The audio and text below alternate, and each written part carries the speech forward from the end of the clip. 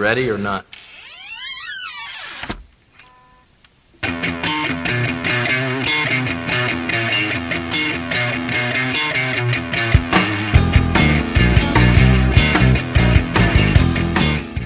So just a quick update on the troops in the Harlequin ensemble. I finished all of the OOP Harlequin troops that I have. I do have a few more, I think 6 more coming in the mail, and there's still 3 sculpts I don't have, which I'm scouring eBay to try and get a hold of. But so far what I actually have in these OOP models are I've got 5 Death Jesters done, which you can see right here.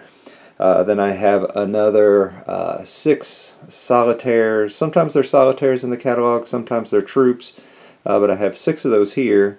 5 of the sometimes avatars, sometimes troops, but now troop masters, and then a couple of shadow seers, and then I have 30 of the standard troops, over the years, spanning from the 80s to the, I guess, late 90s is when they quit making these sculpts.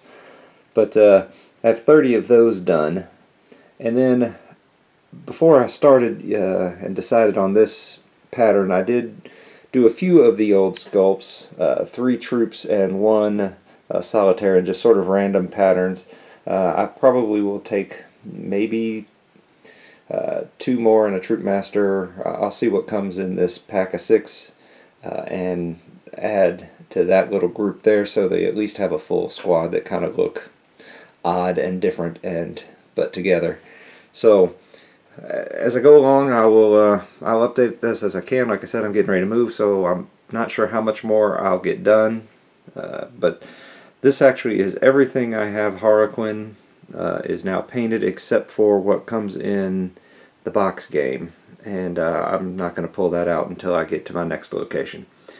But until next time, this was a really super quick update and status on the out of print models, which, like I've said before, these are the only old metal models that I really like. So anyway, until next time, happy wargaming, and thanks for watching.